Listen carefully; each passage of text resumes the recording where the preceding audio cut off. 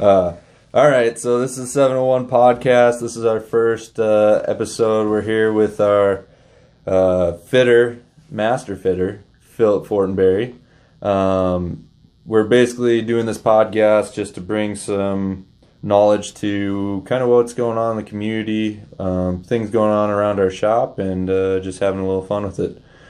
So, Phillip, thank you for doing this. I appreciate it. Not sure I gave you a choice. I kind of gave you a choice, but appreciate you coming on. So, what is your role here? What are you doing, and why is what you do important? So, thanks for having me on. First off, I'm the master bike fitter. So, I build bikes custom to the rider's needs, the rider's limitations, physical limitations, anatomical limitations, flexibility limitations, and also to the event. So if it's a full Ironman, half Ironman, sprint race versus an endurance race, the position would be different. So that's how I build the bikes, but also there's people with specific needs as maybe an injury or pain, or if someone buys a new bike, then I can take their old measurements and put those measurements onto their new bike. Or if someone likes to ride 2 or 3 bikes and they don't want their fits to be too far off, then I call it mimicking. So I'll take the measurements and make all the bikes very similar. Yeah, and you've helped me out before with injury. I had some knee issues quite a few years ago, and we spent quite a bit of time assessing those, and I haven't had knee injury or knee issues in years now. So it's something that the shop truly believes in, and you've gotten some big names around the community that come to you for fits now and guidance on how their bike fits. So it's been an awesome thing to watch, to grow. Yeah, so you have a pretty interesting story on how you came into bikes. I kind of want to briefly go over that as well. But you originally served in the Army straight out of high school, correct? Correct. Actually, the Marine Corps. Marine Corps. Right out of high school. And then I went into the Army 8 years later. Yep, and you became an instructor? Yep. Taught marksmanship for the Small Arms Readiness Group. We trained approximately 50,000 during that time. Sure. And now you're getting back into kind of the shooting competition side of things. Yep, I've been competing a little with pistol because it's always been a struggle for me. I've always been better with a rifle, so I'm trying to improve on precision pistol. Sure. Yeah, so that's been super cool. Your bicycle journey kind of starts after you got out of the military, right? Yep, that's correct. So do you want to tell us a little bit about that story? Yep, sure. So I got out of the military after teaching marksmanship, and I was a little burnt out on it. Also, I wasn't taking care of myself. I was smoking cigarettes and drinking, so I decided I wanted to bicycle across America, and I didn't own a bicycle, so I flew to Seattle, Washington, took a bus and a train and a taxi and made my way up to Anacortes, Washington, which is the start of the northern tier, and purchased my first road bike. And the first day I went 9 miles. It was 4 miles from the bike shop to the beach, and then 4 miles back to the bike shop to add to my care package I was sending home. I brought too much stuff and had a difficult ride to the ocean with it. And then I camped 1 mile from the bike shop. And then 3.5 months later, I was in Bar Harbor, Maine. Yeah. And along the way, you stopped in this little state of North Dakota. That's true. Yep. Yep, and you fell in love with Oil Town. Yep, that's how I ended up living in North Dakota. It was eye-opening, the opportunities that people were taking advantage of. And you hear, people complain throughout your life about their situation, and they're not willing to make the changes. And so when I saw these people, taking advantage of those opportunities, it was very motivating. Sure. So I decided to move out and be a part of that. Sure. So, because you're originally from Mississippi. Yep, I was born in Mississippi, and then I finished middle school, high school in Atlanta, and then joined the Marine Corps right out of high school. So you've traveled quite a bit of this country between everything you've done. And Northern Tier is definitely no small task riding across the upper part of our country. So that's kind of how your bike story began, and you actually met your wife riding bikes as well. I was living in a man camp in Williston for 2 years, and I was just cycling every day, all day, as much cycling as I could get in, because I just didn't want to go backwards. I felt like I had a renewed life, and I just wanted to keep that momentum, so I was riding all the time. And I signed up for Candisk, and that's where I met Lori. So met her on the 4th day, so it was a century mile day. I remember very well. It was a challenging day, and there were a lot of people sagging. There was a strong headwind, and so she was a strong rider. I was impressed. So. Yeah. Now you guys, it's something you guys bond over now. I meant you've traveled all over the world riding tandem together. Yep. You just came back from New Zealand. What? It was a couple months ago now. Maybe a month ago. It was December 27th, I think I got back. Or, yeah, it was right before that, December 23rd. Sure. So, yeah, about a month ago. Yeah, I meant you guys, every year you take 1-2 trips, right? Yeah. Just tandeming around different countries and experiencing different cultures. Yep, we ride tandem, so it's a lot of fun. Me touring, I'm not into the speed. I'm more into the logistics and the camping, and I don't know, it's not a big deal for me to be on a tandem, which may climb a little slower, but it descends very fast, so it's just not for me, I'm comfortable at those speeds. Yeah, no, that's awesome. What I think I know the answer, but what has been the most memorable travel that you've had thus far on a tandem? On the tandem, I would say Vietnam and Cambodia. Those are my favorites. The roads, the people. It felt safe, very exotic, the food, so that was my favorite trip. Sure. And you guys are taking off for Japan. That's your next trip? Next is Japan in June. And you guys learned Japanese for this trip? Yep, we've been studying Japanese. We hired a Japanese student, exchange student, for 6 months, and then she left, so now we're on our own studying what she's left us with. Sure. But we'll visit her in Japan, and I have some friends that I knew when I lived in Japan, so we're going to visit some friends. So world traveling, fit, and you guys even do state travels as well. You've ridden across the state multiple places. I know down to Wishick was one of the rides, and you've ridden out to Medora as well. So yeah, we'll leave from Bismarck and do a 7-day ride or 10-day ride, and go and do just camping along the way. Just bike away from home, and 10 days later you get back to home. So it's a lot of fun. Yeah, you've taught me a lot about camping and stealth camping, as you like to call it. Yeah, my wife doesn't like stealth bib sacks and whatnot. Yeah, she doesn't like bib sacks. Yeah, well, she likes a 3-man tent, so she has room for reading a book and standing up. Yeah, a little bit more comfort, more comfortable. Yeah. Still pretty basic, especially for people that aren't used to camping. But yeah, nonetheless, bib sack. It's just you and. Yeah, that's the way I did it across America. It was a bib sack, and it's a camouflage system, so I could camp anywhere. Low profile, low silhouette. So that's how I bicycled across America, though. Yeah. Do you have any inkling to ever ride across America again? Oh yes, definitely. Lori and I talk about it often. She'd like to do it as well. So there's a lot of other routes to take, so we don't have to repeat the Northern Tier, but sure.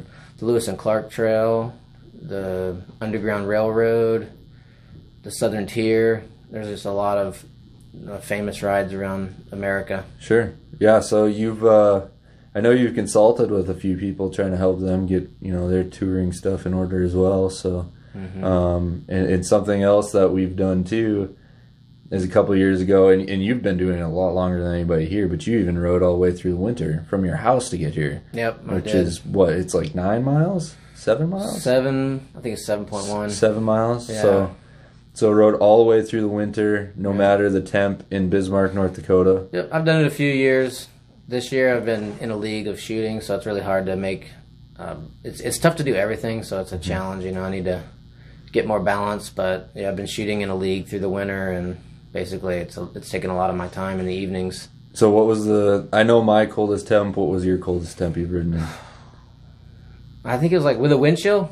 With wind chill. I think we should count wind chill. Okay, count wind chill. That's what makes it. Yeah. I think, you know. I think it's like -60 with dang, wind chill. Dang. Mine was -27 actual temp, so I don't know what wind chill it was, but yeah. And it wasn't as bad as you thought it would be, though. It's not as bad as people think. I know DJ just wrote an article on it, but you know, people put away their bikes for the whole winter, and it's like it's not that bad as long as you just get the basic gear to make it by. And it's like climatizing too. You just have to ride into it. You know, start off early. It'd be tough if you weren't out there all year, and then all of a sudden you're going out in the coldest day. Yeah, if you're climatized, you know what to wear. You know how long to leave in advance, what the winds are doing. So you just, you know, work your way into it. And you have some system stuff that isn't even cycling specific that works for you. So I mean, it's not. Yeah, I think I wore Carhartts that one day. It was actually really hard to cycle in. Oh, I bet they killed my time. Stiff. Yeah, I need to break those in. Yeah, and you even. I mean, when I did it, I rode on Bike Pass all the way up here, but you're on road without shoulder hardly. So dodging the snow plows and people. I'd cross over and let the plow pass, and then get back on my side. It was funny. I think the plow driver was like, "What the heck is he doing out here?" Yeah. You do a challenge to anything, and you attempted the Madehe 100, which I did.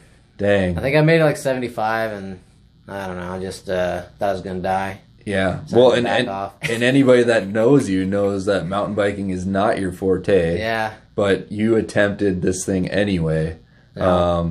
In my personal experience on the Madehe, it's gotten a lot better, but back in 08, before it was even groomed, you know, we raced 50 miles races all over the country, and we got stuck out there. We had to get picked up. So kudos to you, man, for even attempting that thing. Yeah. But it was 100 some degrees that day you rode it. It was super hot. Yeah, so. But I saw some techniques that I could implement. This dude had his wife putting an ice wrap around his neck at the rest areas, and I was like, I should be doing that. Yeah. And he was also sitting in his car in the shade, and I was just plopping down in a chair out in the sun and eating a little bit. Just, I think some changes, and I could do it. But oh yeah, I bet obviously you could. It's painful I didn't finish that. Oh yeah. Do you think at some point you'd go back? I don't know. You don't know? I don't know. I know you got a lot on your bucket list that you. Yeah, exactly. I'm so busy with other stuff now. So. Yeah. Huh. Yeah, and you have how many cats now? Too many. Too many. 3 cats and 1 dog. Yep, Bubba. All rescued. Yep. You guys are very involved with the Humane Society. Yeah, we are. And making sure that animals are well taken care of. Yeah. So one other thing I wanted to touch on in this podcast is kind of a little bit more into the fit side of things. So we've been doing this. You've been with us for, man, over 5 years. Yeah, I was gonna say 6. Yeah. So you've been with us for a while, and you came in knowing that you were going to be our fitter. Yeah. So we've sent you off to school quite a few times, but kind of the evolution that we've come to with motion capture now, which is it's a diode system essentially that shows us exactly how the movements are happening on the bike. Talk a little bit about that and kind of where fit has come to where it was. So yeah, when I started, it was just a plumb bob and a goniometer and a level. You know, that's technically all you need as a fitter. And then we went to the next level. We purchased the Retool Move, and that's like a tool, a bicycle tool that the rider will ride on, and you can make quick changes to saddle height, fore and aft, handlebar height, and so you can build different bikes without them getting off. You can, you know, apply changes without any waste of time. It's very fast. And then I think we got that maybe 3 years ago. And then the year after that, we purchased the motion capture system. And so that's what Colin was just talking about. The motion capture system shows movement in a 3-dimensional plane. So it's not just angles of like your point of terminal extension, like your knee, you know, your foot at the bottom of the pedal stroke, your knee angle at the bottom of the pedal stroke, but it's also showing the travel of your knee laterally.